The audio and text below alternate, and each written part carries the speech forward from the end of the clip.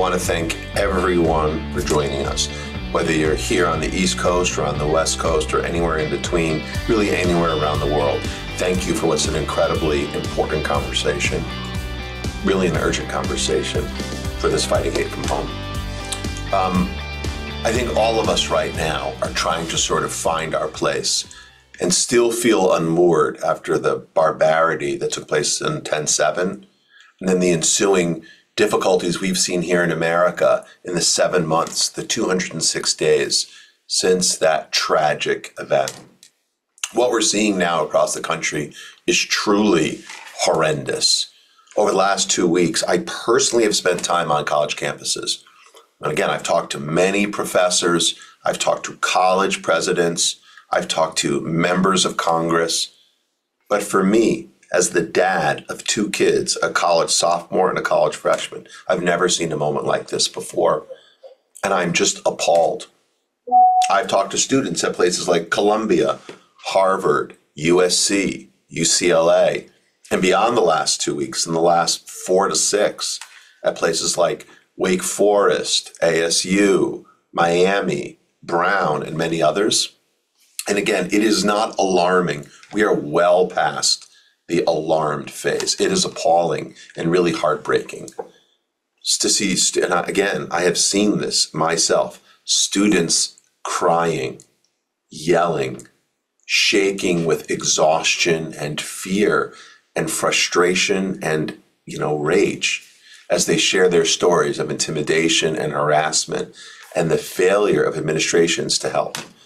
Parents keeping their students home from college because they are afraid for their safety. Kids moving out of dorms because, again, they are afraid for their safety. Leaving school early to do classes remotely because they are afraid for their safety. Administrators totally losing control over community spaces. I think all of us are glued to our televisions, watching these scenes unfold right now in real time. There's in the television over here, there are pictures of what's happening at Fordham University. And law enforcement being called in to police against violence and protect our children because campus police, or as they're sometimes known, public safety officers, seem incapable or unable to do their jobs. And seeing it firsthand, again, I would tell you, it is worse than you get out of watching these clips.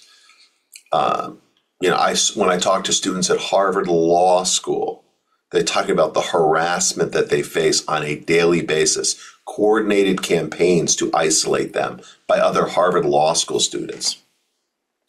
When I was at Columbia speaking to Jewish kids, I heard their agony and pain as they've been abandoned by their friends, their quote unquote so-called friends.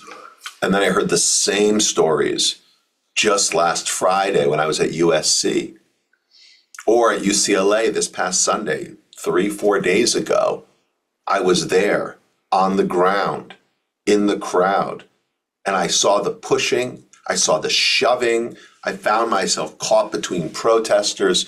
And just so we're clear, I would describe the Jewish community as protesting what was going on. I would describe the other side as activists who were using physical force to move the Jewish folks or to prevent the Jewish people from passing on public space, right? And I saw the encampment and how at UCLA the students had taken over buildings entirely. Let's talk about who are these groups that are taking over the buildings and driving these encampments. And that's important. These are not organic ceasefire rallies. These are not sudden swells of grassroots energy. These are being organized and coordinated by a handful of groups, including Palestinian Youth Movement. That is an org, PYM, that in response to a very generous offer from Columbia President Shafiq a few days ago, I think that was on Monday, PYM on their official Instagram account posted a picture written on her letter that wrote, "Columbia will burn." Okay, these are students. PYM openly glorifies terrorists, including one who hijacked 2 airplanes and another who killed college students in a terror attack at Hebrew University years ago.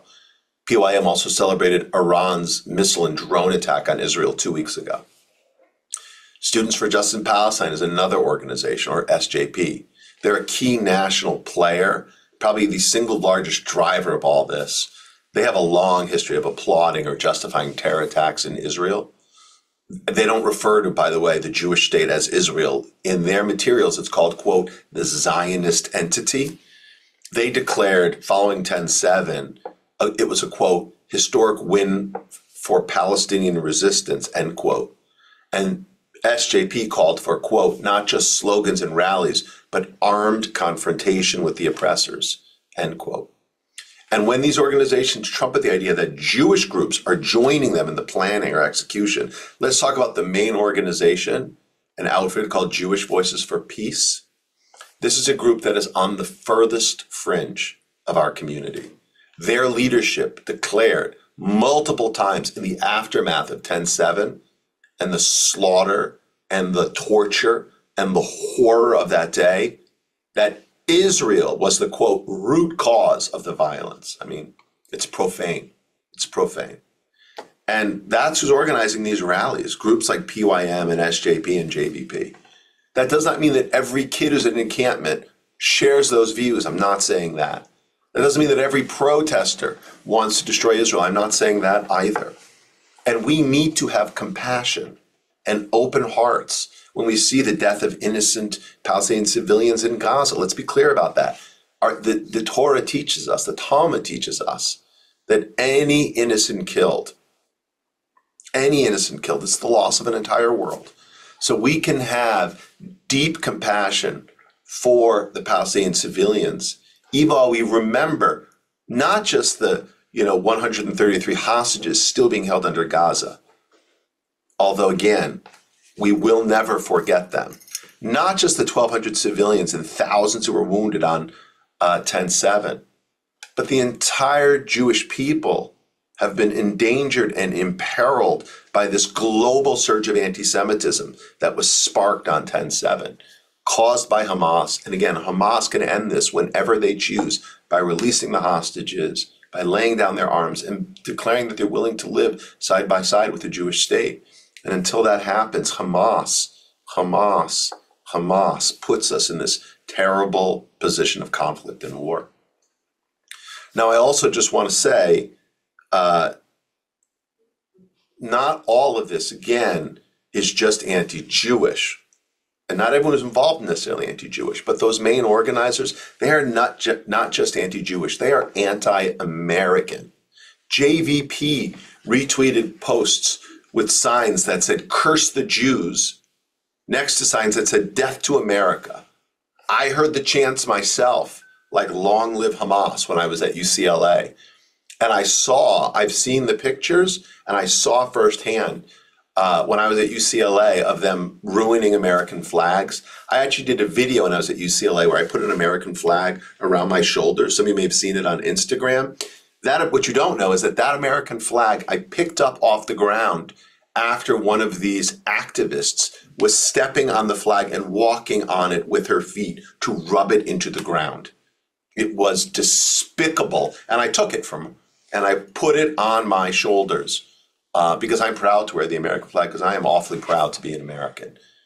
But it is appalling. It is appalling, the behavior. And so many of these students are actually like the woman who had previously been stepping on the flag, her face concealed in a full face mask. I mean, just like white supremacists historically have used, means to hide their identities. The KKK wore white hoods. The Proud Boys often will wear baklavas. I think they're called baklavas. You eat baklavas. They wear these full face ski masks. We see Oath Keepers too will often wear masks. We see the SJP and the PYM activists wearing masks at these events. And don't take my word for it, although I've seen it up close, and you can see the pictures on my Instagram feed. You can see the pictures every day that are being shown on the news of the individuals in these protests. It's completely unacceptable. I don't think any university should permit full-face masking on their campus, especially when it's done in service of intimidating and terrorizing and tormenting other people. Yet I'm not talking about a COVID-style K95. I'm not talking about that. I mean, that I understand that, and there may be religious reasons to wear certain garb. I'm not talking about that as well. But when you conceal your identity, just try to disguise yourself for the purpose of harassing your classmates, I don't think that should be allowed. I don't think that's a free speech issue at all. I think it's a public safety imperative. So we need to get that squared away, and it has nothing to do with the First Amendment. It doesn't say, it says freedom of speech and freedom of religion in that First Amendment. It doesn't say freedom to hide behind a mask. So again, you can terrorize other people. That's what I believe. And I also believe that anyone who is interfering with classes, anyone who is harassing or threatening their peers, anyone who is vandalizing school property, breaking into buildings, should be subject to campus discipline and or face legal consequences. And again, we're all watching the videos that are taking place right now. It is painful to see what appear to be examples of maybe some law enforcement using excessive force to remove individuals from these scenes. However, it is not normal, again, when students, or we don't know, some of these people are likely not students because they're concealing their identities. We don't know who they are. But when they are physically intimidating and assaulting their classmates, vandalizing school property at Columbia, they held 3 janitors against their will in that building on Monday night. Like, that is entirely unacceptable. And so again, when protesters are interfering with classes, harassing, assaulting other students, the school must enforce time, place, and manner rules, as well as ensure they're not offering concessions to these people. They should be disciplining them with consequences. I don't think it's that hard. And as UF President Ben Sass said, universities, they're not daycare centers. These individuals, they're over the age of 18. They're not children, they're adults. And we need to treat them as such, okay? And when they are calling for Jews or Zionists or Israelis to be removed from campus, they're expressing support for Hamas. When we're seeing them urge Hamas to commit further violence, when we're seeing them again directly confronting students, it's unacceptable, which is why, and to see this happening all over the country, we're tracking more than 80 encampments at this point.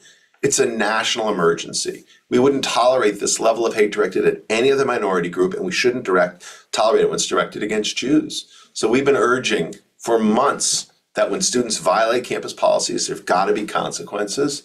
It's time for all campuses to instill these time, place, and manner restrictions to ensure that these protests, which again are not just anti-Semitic, they're anti-American. They're not just anti-Zionist, they're anti-everyone, are no longer permitted. Again, I want to be crystal clear. There's nothing wrong with criticizing the state of Israel. There's nothing wrong with supporting the Palestinian cause. There is something deeply wrong with intimidating, threatening, assaulting your classmates. No way.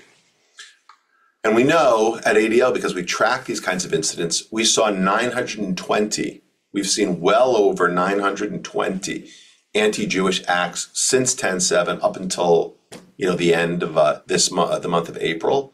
That's a more than 400% increase over the same time frame last year. I mean, it's astonishing when you think about the fact that 2022 was the highest year we ever saw. We recently released our campus anti-Semitism report card, assessing how universities were doing to ensure Jewish students were kept safe. We developed this as a tool for students, but also for parents or alumni or college faculty or guidance counselors or admissions consultants, so they better understand what's happening on these campuses. You can go to adl.org and see it. And at this point now, today being May 1, with commencement exercises starting I think this month, in the next week or two, universities have got to act and prevent these anti-Jewish, these anti-American protesters from disturbing and sort of holding hostage this crucial milestone, especially for our young people who missed their high school graduations due to COVID.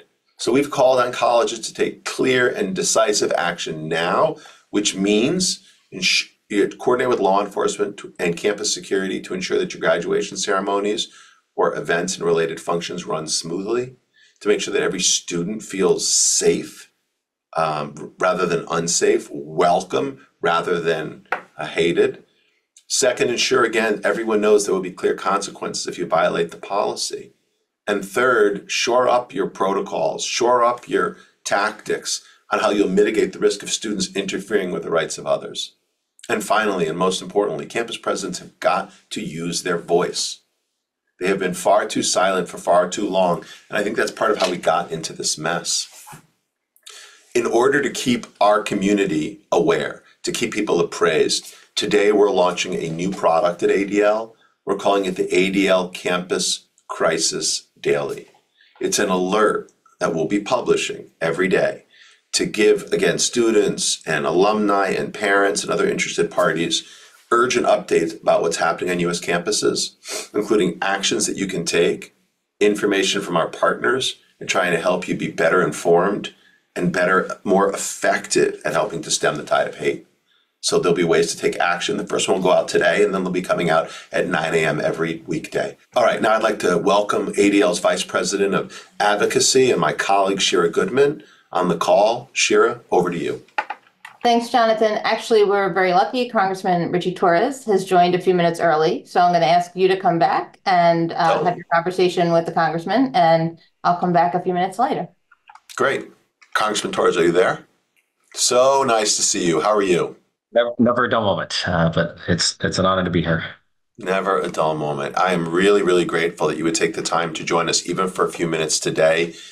You have been not just an ally of our community, Congressman Torres, you've been a champion, really a hero to so many of us for a long time, but especially aftermath of 10/7. Can you share a little bit about, your personal experience, what are your personal experiences or your values that drive your commitment on this issue and to our community? Well, to the extent that I have any virtues, my mother deserves all the credit. I would attribute whatever empathy that I have as a person to my mother, who's my hero, and I would not be here were it not for my mother.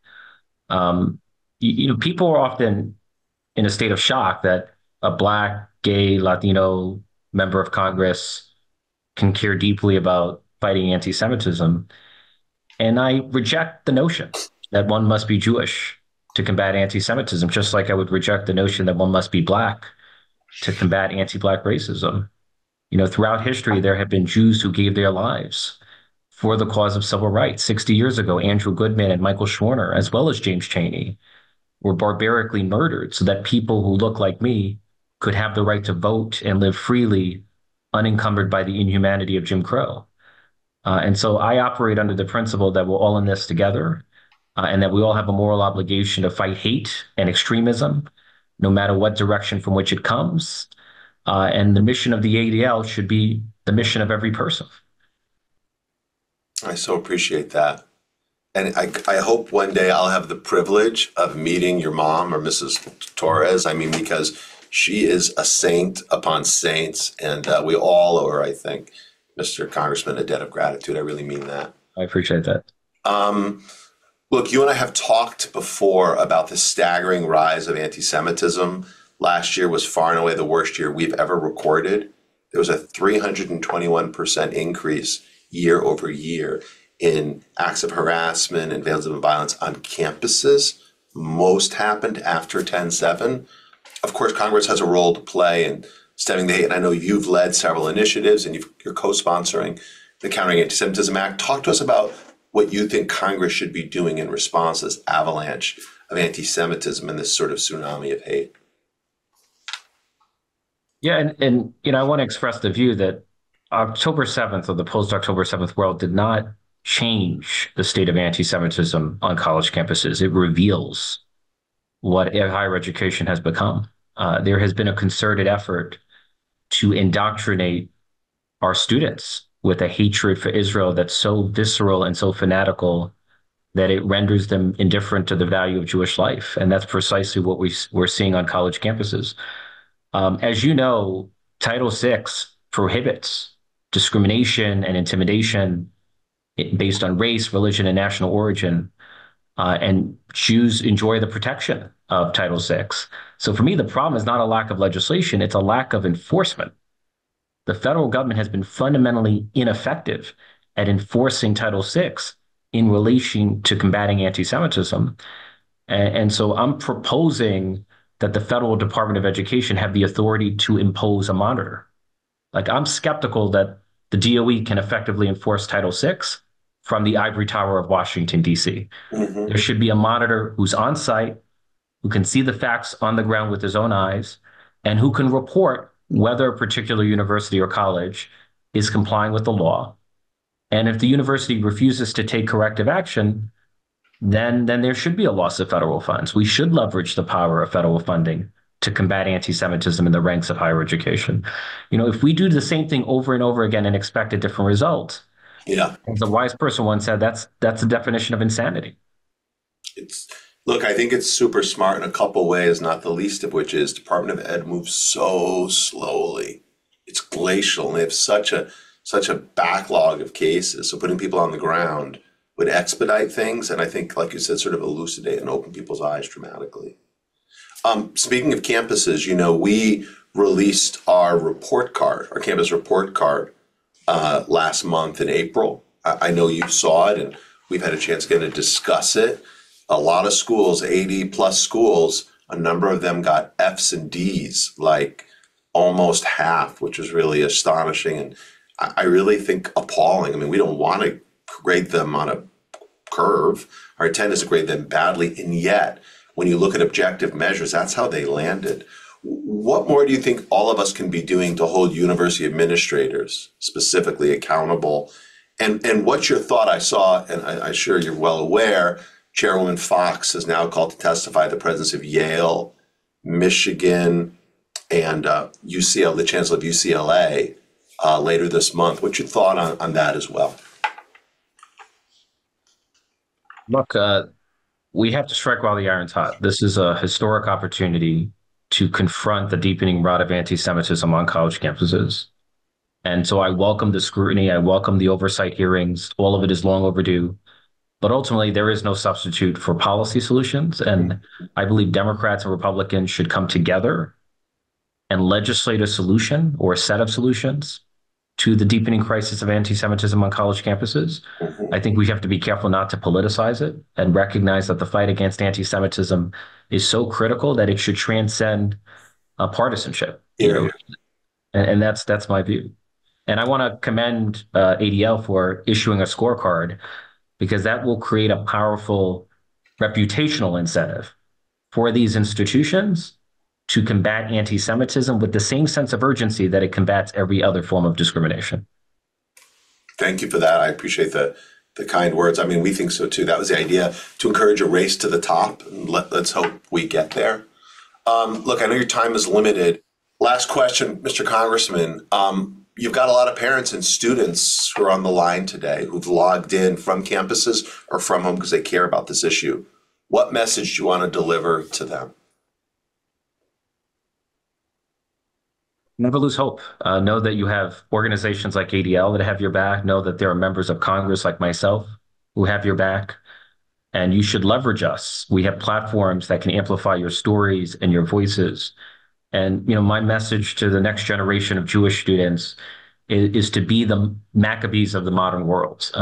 If you censor yourself, if you are in the closet about your Zionism and your Jewish identity, then you become the part of the problem rather than part of the solution. And so I would just tell people to stand up to the intimidation, to stand up to the harassment, and to be proud of their Judaism, to be proud of their Zionism. Because where there's fear, there can never be freedom, and we should choose freedom. I love that so much. So then let me ask you one last, ask you one last question. As a gay man who came out when you were a young person, I'm sure it was difficult to come to terms with your identity. And I do hear from young Jewish people today that they feel like they are going in the closet and hiding their own identities. Like, that's a tough personal struggle. And it took courage from you to do that for yourself. How do you muster that courage if you're 18 years old or 19 years old and your friends are abandoning you and, you find yourselves coming under this kind of pressure, Congressman? Well, you do need a supportive community that can give you the strength you need to embrace who you are. But I do see an analogy. I mean, historically, our society said to LGBTQ people that you have to be in the closet, you have to be ashamed of who you are. And that's the same kind of message that the progressive movement, unfortunately, is sending to young Jews, that in order to be part of our club, you have to be in the closet about your Zionism. You have to be ashamed of your Zionism. And that to me is not progressivism. That's a perversion of progressivism.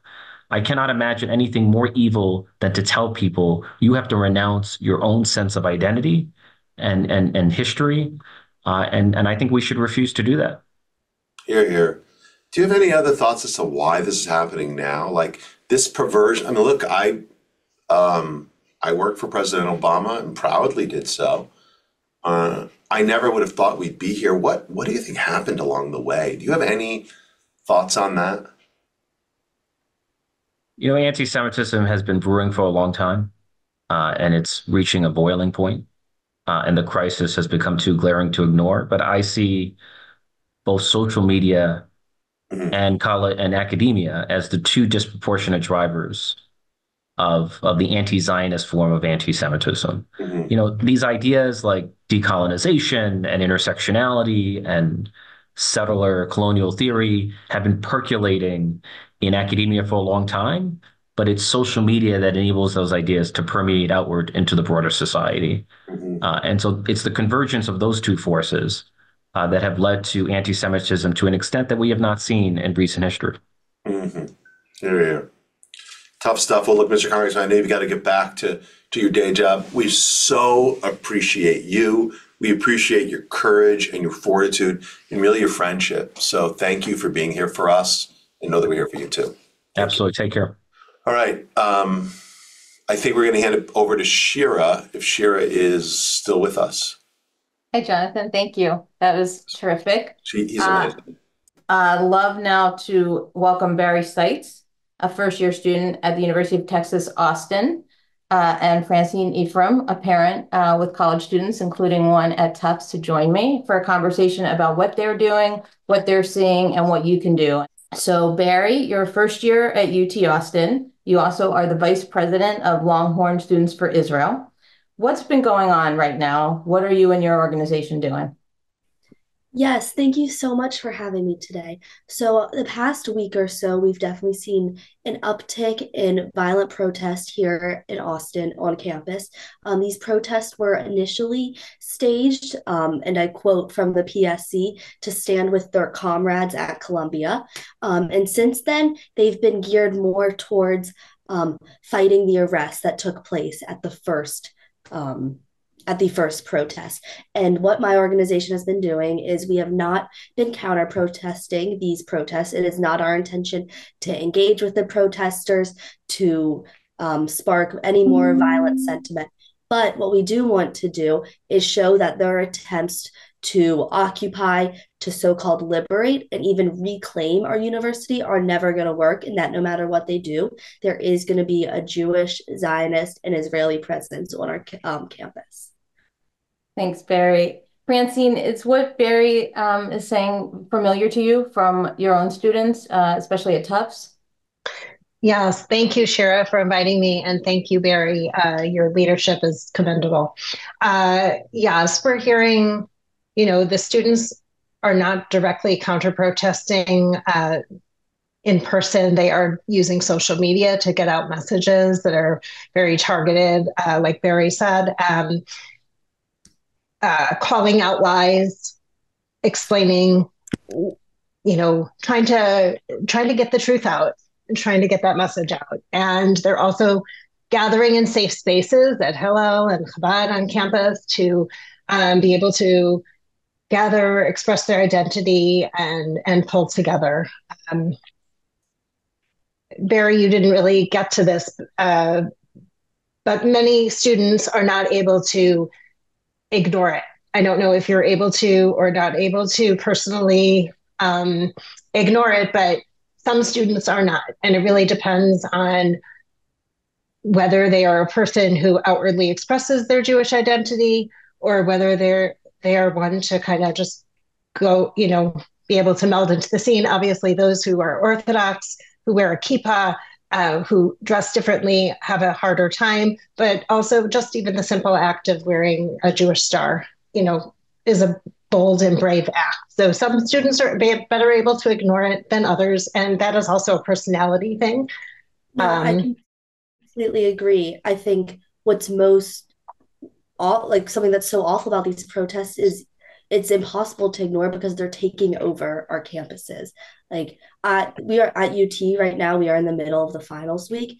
And I have myself included, so many of my friends, like we've not been able to walk to the library to go study for our finals or write our final papers because these attempts at encampments are taking over campus.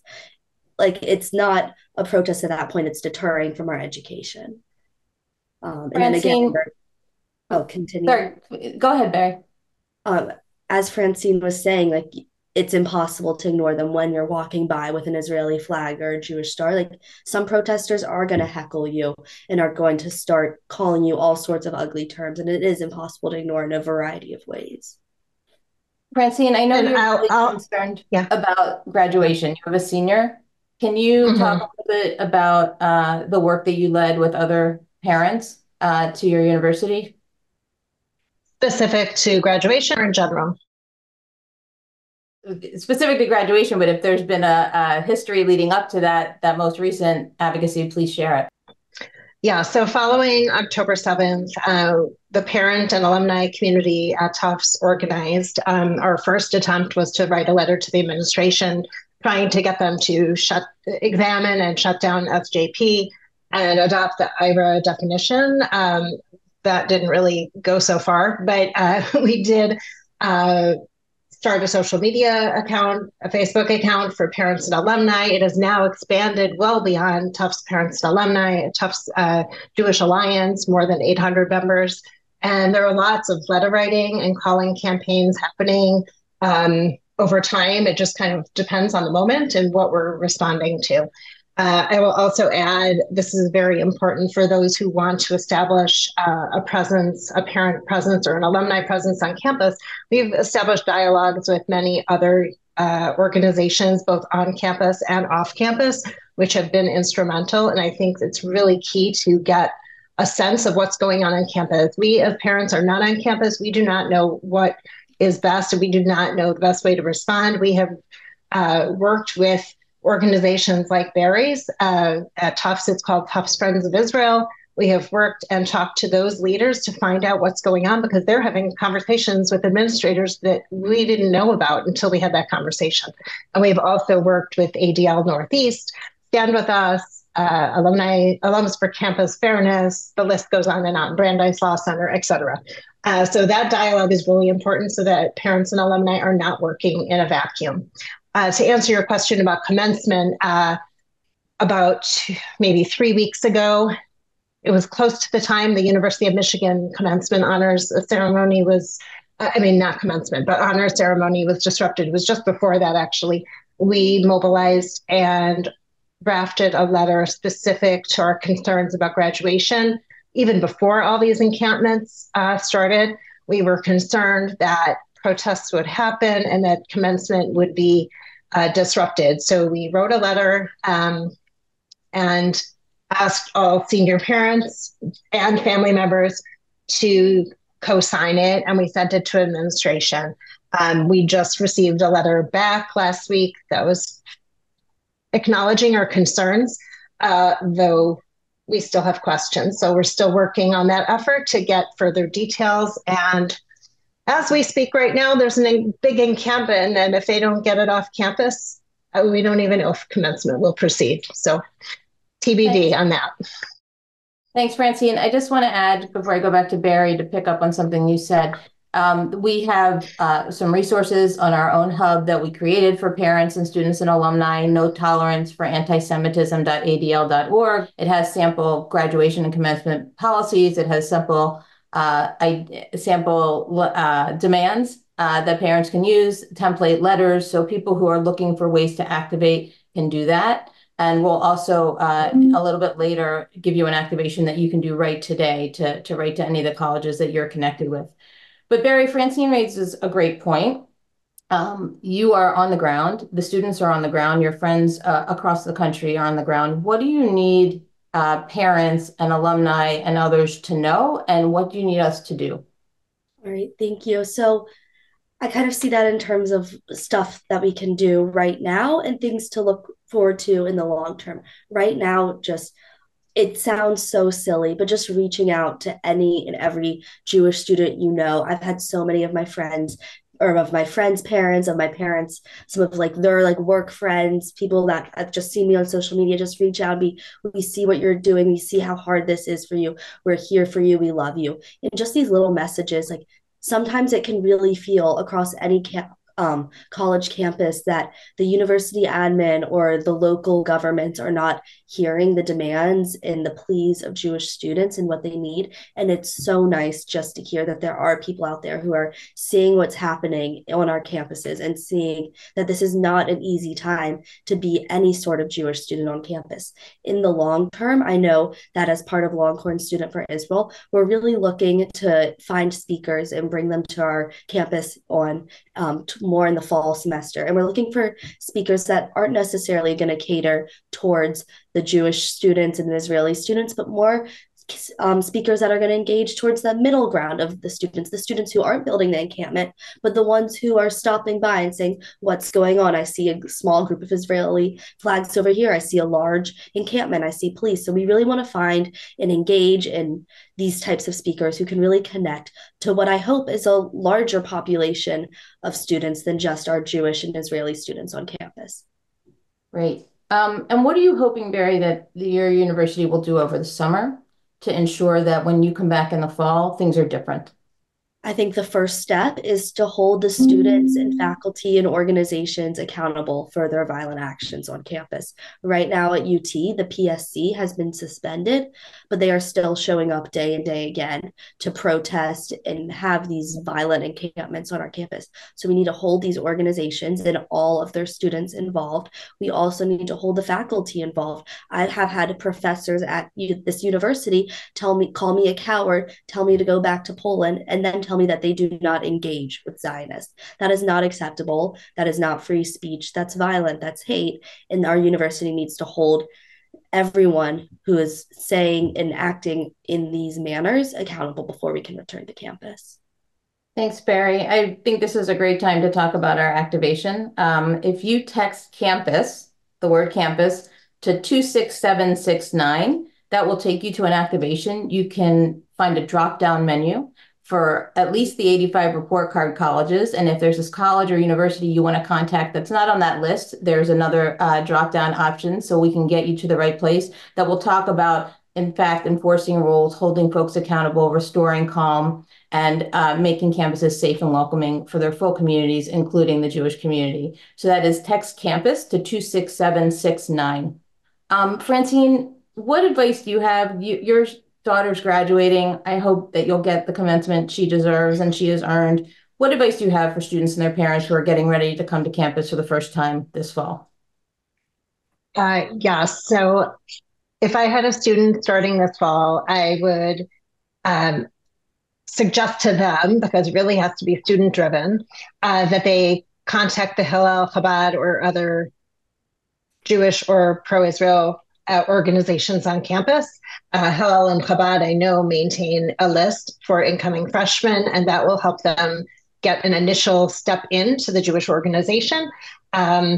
And also visit those organizations that have an open house during orientation or pre-orientation, whatever that's offered. Some campuses also offer pre-orientation that might be geared towards, they might have a subset geared towards the Jewish community. So that would be a good opportunity. And I would also suggest that encouraging your student over the summer to take advantage of different workshops that might be offered by Jewish community organizations. I know that Stand With Us has offered them. I don't know if ADL has that on the radar for this summer. I think it would be a great opportunity to partner with other organizations that are particularly plugged into youth and do a boot camp. Give them tools so that they know what they're doing when they go on campus and they have these tough conversations, how to navigate them.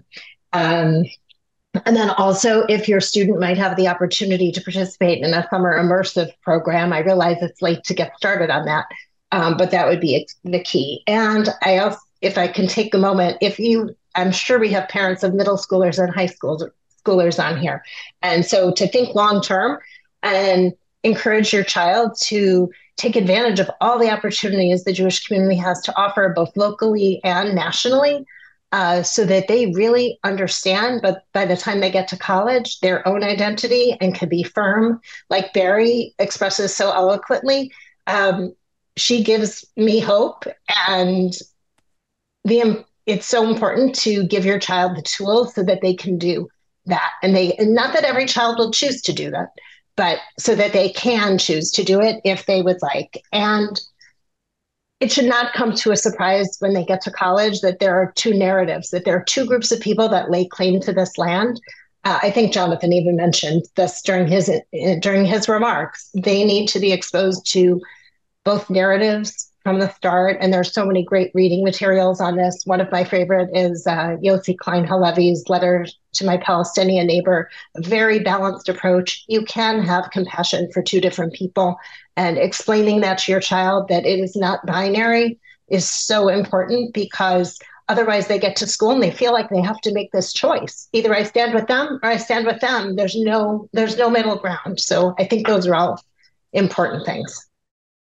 Thanks, Francine. And Barry, what about you? First of all, I'll say that a bunch of people, Francine kind of jumped to the last question, was what gives me hope? And a lot of people agree with Francine that you are a source of hope, and your colleagues, both at UT and across the country, who are leading in this moment. But what's your advice to incoming students, and what gives you hope? To any incoming students, I would just say reach out to whoever you know, even if it's a distant friend, if it's a friend of a friend. Like, you never know who is going to be your next friend, your next ally, even if it's someone you don't know, you see them in class, you see them posting, like, it's so important just to reach out, and you never know, like, who can be an ally or who you can talk to about this. Also, I think Hillel and Chabad, Olami are all great resources, and they're such good, great foundations to have. You may not want to go to every service, every Friday night dinner, but you can meet friends through these programs and find your people. And from there, begin other communities. We're very lucky at UT to have a very strong Jewish Greek life system.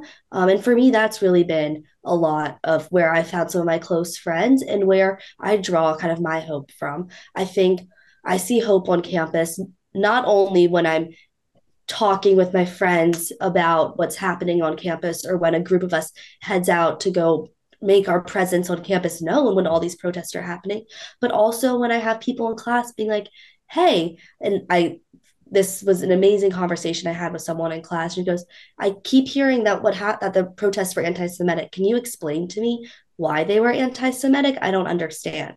We had a great 10-minute conversation. She was like, wow, I really see it.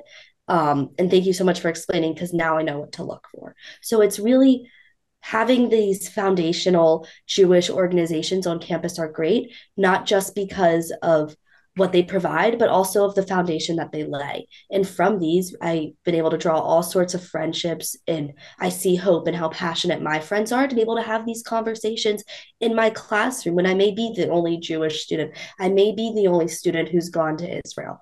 So it's really important to just draw hope from each other. Well, thank you so much. I appreciate the conversation. I appreciate your insights, both you, Barry and Francine, and the constituencies you represent. Can I just say, before we do that clock vote, Barry, like Francine, I give you credit, but Barry, you are an amazing young woman. And talk about, I don't have hope. Like, I have super optimism when I hear you. We are lucky to have you on our team, if you will, in our corner. Really, really well done. What are you doing for the summer? What's the plan? So I'm going to be in Austin all summer. I was able to get an internship through the university, and I'll also be working a lot at student orientation. So I'll be working a lot. We have an office there in Austin as well. So if you're thinking about expanding your internship horizon, please let me know. I would love to. I'm very appreciative. Follow up on that offline. Awesome. Great. We'll talk later. Jonathan, I have a couple questions for you. Jonathan, you mentioned the report card, and one of the questions that came in is what the response has been and how we are working with universities to improve their climates and therefore their grades. Look, we wrote developed this report card that will be an annual assessment of universities are doing with the intent not of being destructive or critical, but constructive and helpful. Like Congressman Torres said, the goal is to create some reputational pressure, since we've seen the schools honestly not willing to do enough on their own. And they might need a bit of an exogenous, like a push from the outside. That's what this is about. So we didn't do this as like an ordered, like a US news list that would go 1 to 100. We don't want to do that. We want everyone to get A's. But in order to get an A, you've got to do certain things. Or stated differently, there's certain things you cannot or should not allow. And that's what this is about. So we are in conversations. We did a call last week with 80 plus university people from the staff, either university presidents or their staff. Like I alluded to a few minutes ago, I've been visiting a lot of campuses, talking to a lot of campus presidents, talking to a lot of chairs of the boards of trustees, doing whatever we can to be helpful. That is the goal. If you went to Tufts or you go to UT Austin, I want them to get A's. That's what I want. We'll do everything we can to try to help them get there.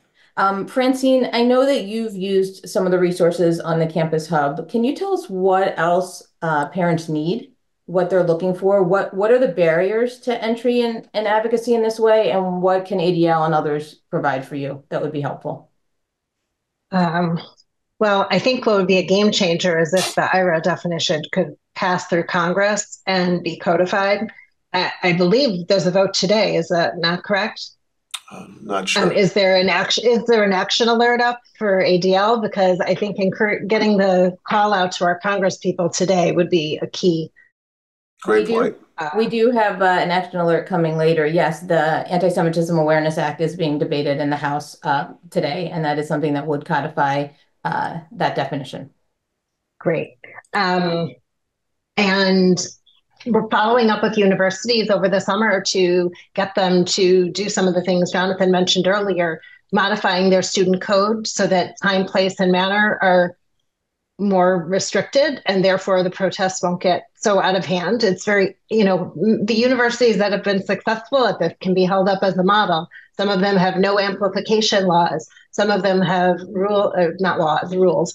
Some of them have rules that they can't be in certain buildings, inside certain buildings, or they can't be in the residential areas of universities. So if those that have gotten the high grades on the report card can be held up as a model to the other universities, perhaps they can make improvements in their time, place, and matter restrictions over the summer. I think that would be incredibly helpful. And asking making sure that the universities are truly going to train their staff as well as their incoming students on anti-Semitism. I know you've already made this ask multiple times, but following up on it over the summer to ask them to implement training, and especially of their DEI staff, but all of their staff should know what anti-Semitism looks like and what it doesn't look like, so that they can be in a better place next academic year. Hear, hear.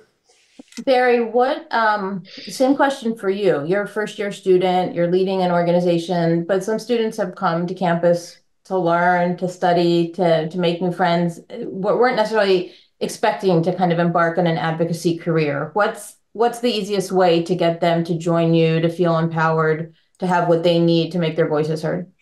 Yeah, so I think one thing we've really seen a lot here at UT is students don't necessarily want to get out there and be fighting the technicalities of what protesters might be saying. But what students do really like is celebrating Israeli culture. I mean, you put on some Static and Ben El, you get some Bamba, and that's what we found is how we get students to come out. So in reframing whatever we're doing, to be pro-Israel and not pro-Palestine, I think that's the easiest way to get students involved. One of my favorite quotes is from Barry Weiss, and she says, "Jews were put on the earth to be Jews, not anti-Semites." And I think when you look at what's happening on campuses from this lens, and we encourage students to join Longhorn Student for Israel, or go to Chabad, or go to Hillel, or anything, it's not because people don't want your presence, it's because you want your presence. And I think engaging students in this way is how we can keep this momentum and really pull in all sorts of students. Jonathan, last question. I know you have to jump. A lot of partners were mentioned on this call. Hillel, Chabad, the Jewish Greek Life Orgs. People are asking if we work with them on this work.